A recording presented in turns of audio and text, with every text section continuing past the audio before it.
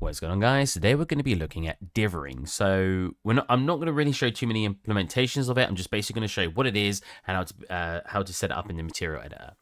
So what dithering is without getting too complex, is it's basically when you have something that's going transparent, it's making the object become less opaque. Whereas with dithering, it's making pixels become fully transparent, and then it sort of makes more of them, and more of them become more fully transparent until it looks like it's invisible.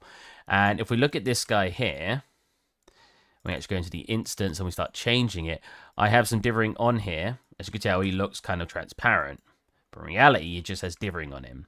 And as I turn that up, you can see more of those pixels are becoming fully opaque, while less is becoming transparent. And as we turn that down, less of the pixels, or should I say more of the pixels, are becoming fully transparent, or less are becoming opaque. And it gives the illusion that you've got this material that's becoming transparent. It's a lot more cost effective than actually just making your material transparent overall. And there's tons of different ways you can implement this. You can have like a distance thing where when you get close, you sort of fade out.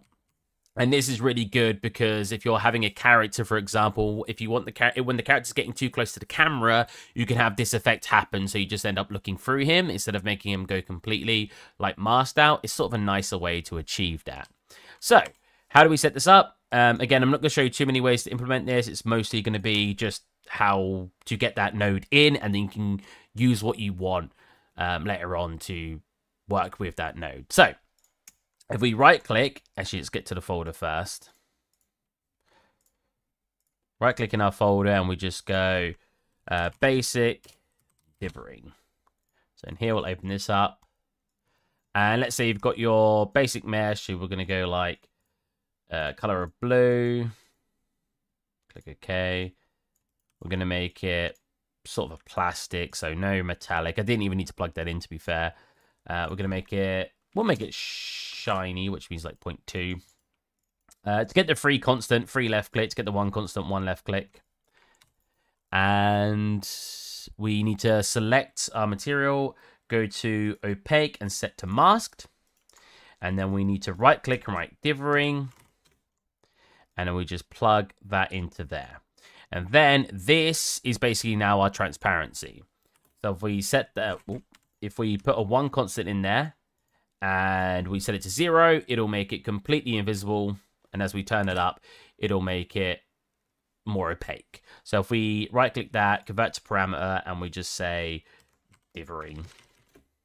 And in our random, we'll just set you to, we'll set it to a scalar. So S left click, and we'll just say random, but we'll default it at 0. So what random does is it will sort of make it so it looks like the transparency or the dithering is having a more random effect. It'll make parts of it look more thick and other parts more thin. If we set this to like a 0.5 value and set this maybe to a 10, so as you can see, some areas will come out more thick and thinner.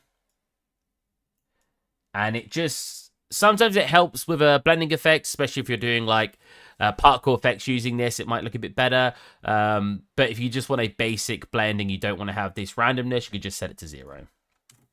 And that's basically it. So you can have tons of effects happening. Like you can have a Fresnel, for example, plugged into here. And it'll make it become transparent along the edges or vice versa. There you go, yeah. So it'll be transparent in the middle and dithering along the edges. Basically, this becomes your new mask. So whatever you'd usually plug into opacity or even opacity masks, if you've got some effects that are using transparency and it gets transparent, for example, the character coming towards the camera and it's becoming transparent. If you were originally using normal transparency and he's fading out, instead you just plug it into opacity mask and you work at it the same way. So this input here is like using opacity here. And that's basically it. That is the sort of simple process of setting up dithering. So we click apply.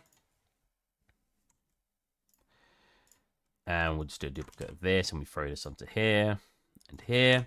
And we double click this. Oh, no, double click this. Sorry. We right click this and create instance. And we throw that onto there, and then we double click the instance. We now have the setting.